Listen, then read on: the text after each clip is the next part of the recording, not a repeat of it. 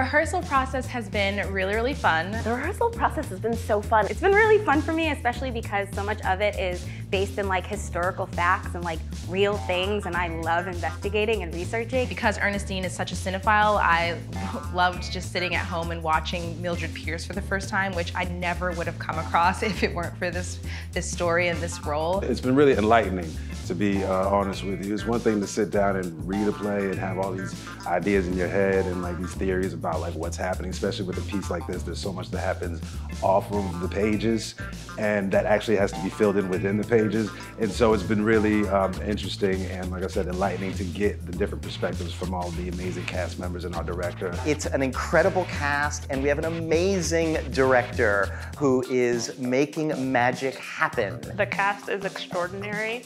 It's just been really fun to sort of figure out this play with such a talented and smart group of people. The beauty of this process is being able to talk as a cast openly and explore, you know, like, why is my character saying this? Where am I coming from? Like, how do I feel when I hear someone say this? We find new things in the room every day, which is really exciting. The play is about a family, a very unconventional family learning about each other, and that's what the rehearsal process has been. It's a group of people who didn't really know each other before this becoming a family and learning about each other and collaborating and making each other laugh. And it's been a really great experience to grow together as we create these characters and create this family. Aside from the amazing team and cast that we have, it's gonna be the best thing out.